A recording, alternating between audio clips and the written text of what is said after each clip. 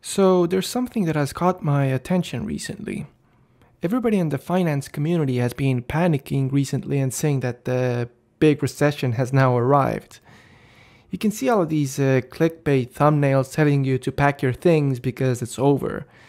Don't get me wrong, I personally think we're long overdue for a recession, but timing these things has always been the problem. And the masses usually are wrong about this. As you can see, last time when everybody thought we were going to have a massive recession, we actually ended up going to all-time highs. Granted, the reasoning back then was much more ignorant because people assumed rate hikes would cause a recession, which usually never happens. Instead, the recession usually happens when the delayed impact of the rate hikes finally hits the economy and the Fed has to start cutting rates.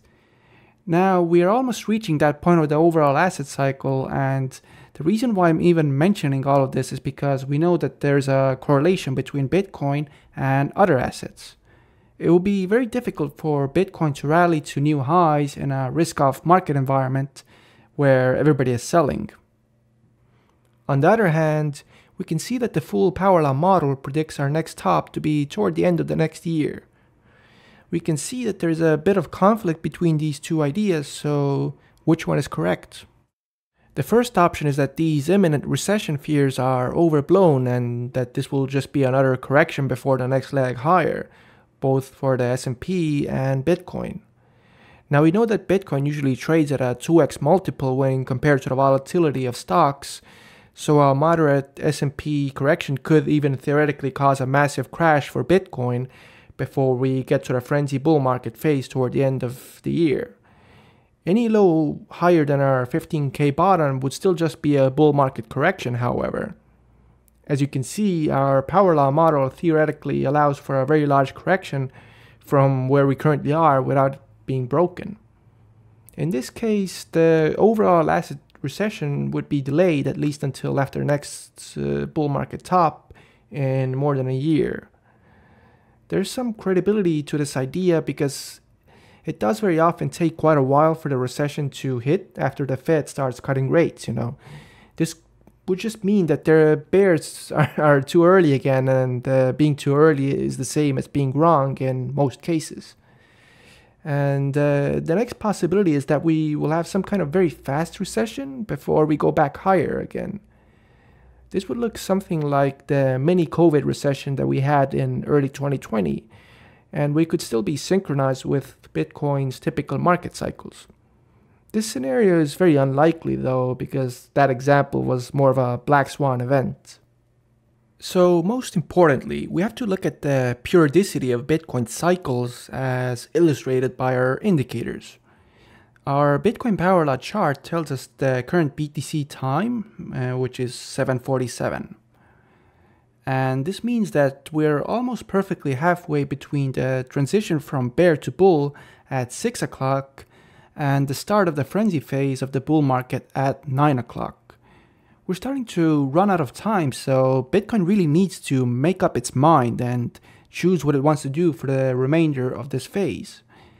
We do currently have a pattern of lower highs and lower lows, but Bitcoin hasn't really dropped much so far, as you can see.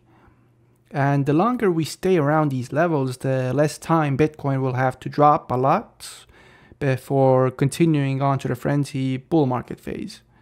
Unless, of course, Bitcoin decides to pull off some crazy stunt like the 50% crash in a single day, like during the 2020 COVID crash. I personally would love to get a steeper correction, and it currently looks like we might be finally getting it. For that, Bitcoin needs to take out the low at 54K or so. When looking at the Detrended oscillator, which shows deviations from the trends, we recently reached very frothy levels as indicated by the red color coding.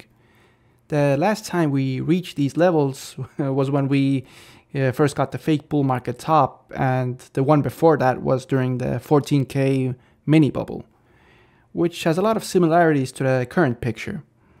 When looking at the local Hurst exponent, we reached dark orange but not quite red levels. Nonetheless, this is a very typical retracement point, and we might be returning to the mean now. As you can see, it is pretty much exactly the same level where we dropped from the 14K mini bubble. And the Bitcoin power law bands also agree on a potentially very strong resistance area as indicated by the rejection from the dividing line between the more euphoric and the bearish phases of the cycle. So if we were to drop lower, we will be using this opportunity to load up for the next top at around 220K or so. We will have a much more accurate assessment of where the next top will be once we get closer to it, and we will use our indicators to create a sell signal.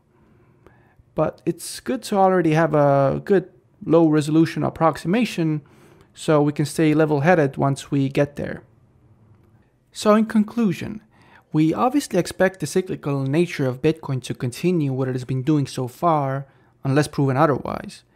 We're still perfectly on track to the next market cycle high. You just have to be patient and weather any potential chop or even a storm here if necessary. Have the bigger picture in mind and make a strategy that works for you instead of relying on emotions. By the way guys, check out these incredible LuxAlgo indicators that we're using in our market updates.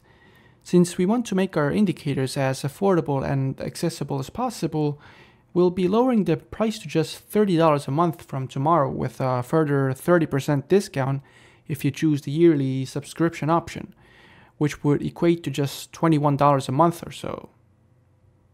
In addition, you will get a special LuxAlgo membership rank in our Telegram group and be listed in the end credits of our videos if you wish. If you're still wondering whether or not to subscribe to our LuxAlgo indicators, you can also join our Telegram group for free because we want to give back to the community and have a great discussion with all of you. As you can see, we post all kinds of content in our LuxAlgo group, such as TradingView market updates, memes, news, and price discussion.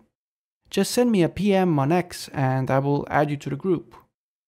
This is Saverio speaking, and as always, thanks for watching.